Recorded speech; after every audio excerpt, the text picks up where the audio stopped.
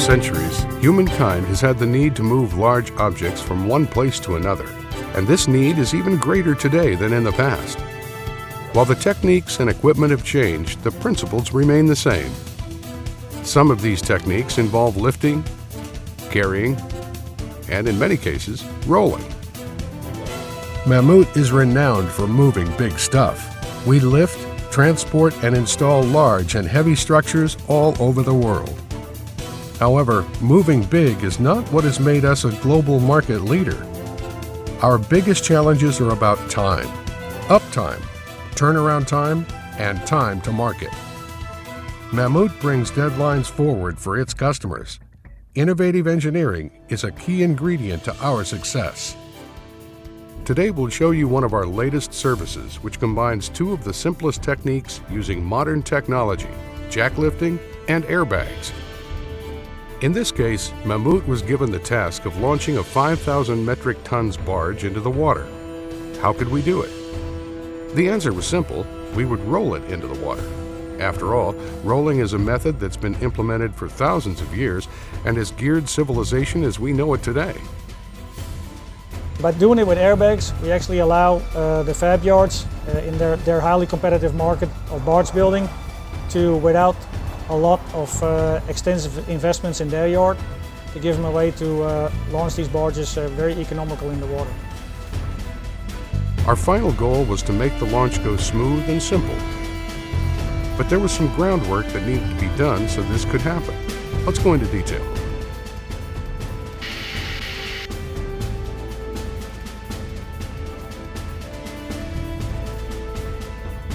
The plan was to jack the barge down into a degree parallel to the slope with bottle jacks on the stern and 2-meter in diameter airbags on the bow.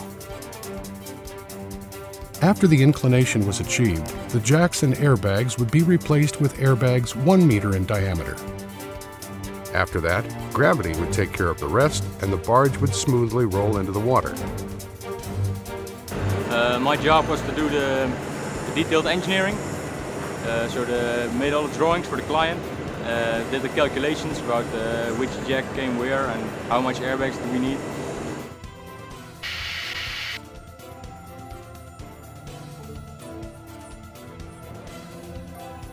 The barge had a total length of 488 feet, a width of 90 feet, and a depth of 36 feet, accruing to an approximate weight of 5,000 metric tons. The technical aspects of the barge allowed us to determine how to spread the load and the terrain where it was going to rest before launching. Based on these factors, we continued to the next step, which was analyzing the body of water where the barge was going to be launched into.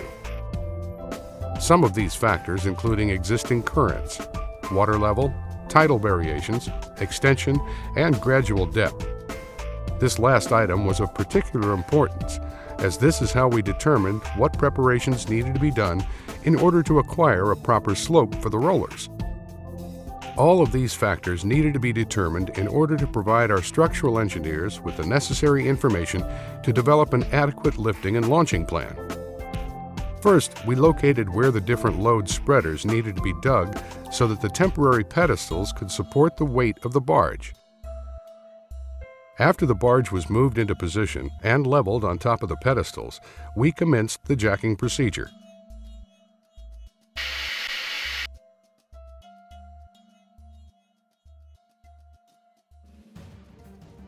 For this stage, we implemented 3 kinds of hydraulic jacks of different sizes and capacities. These jacks would be positioned at strategic points so that the entire weight of the vessel would be supported without suffering any sinking while the rest of the operations took place. The barge would then be lifted so that the pedestals could be removed and the large airbags positioned, after which the most intricate aspects of the procedure would take place. Well, we got the large airbags in front of the vessel and the jacks in the back. In the back of the vessel, it would probably be about 2 meters 60 centimeter high.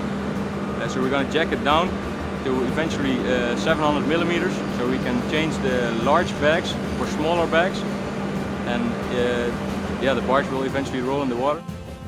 We would start by jacking down the barge, maintaining constant pressure throughout the jacks until the desired airbag height was achieved.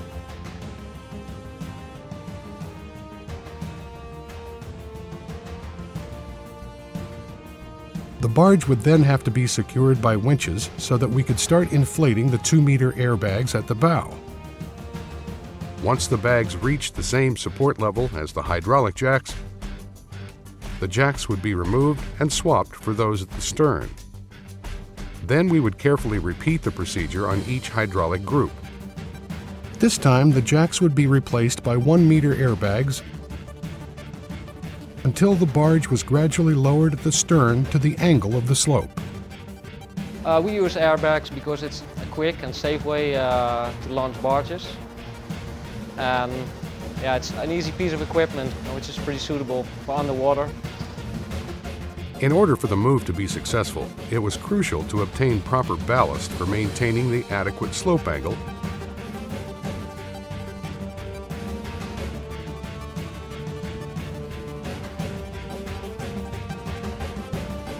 This also helped to prevent the airbags from popping.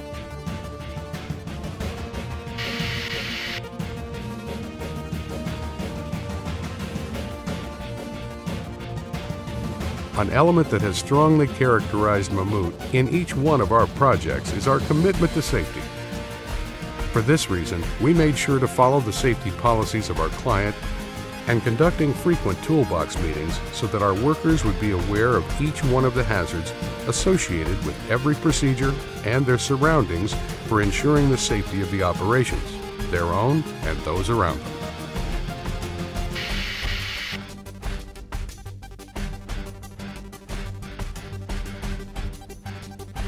At the point where the barge was fully supported by nothing but airbags, the winches would slowly start releasing tension so that the barge could start rolling into the water. At this point, it was vital to keep checking the pressure in the airbags for ensuring a smooth and straight path into the water. As the vessel reached the water line, the last group of airbags would be pressurized and more ballast water would be pumped into the chambers of the stern for maintaining the rolling angle. The move would continue by some more tension release from the winches, aided by the pulling force of different tugboats pulling from the stern and from each side. Once the barge was floating freely, the winches would be released,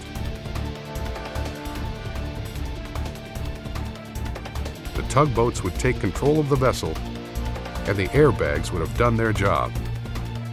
Careful planning, detailed research, communication, and precision were the key factors to make the barge roll smoothly into the water. Timing might not be set on concrete or forged in steel. It isn't even all that heavy, and yet it is the biggest thing we move.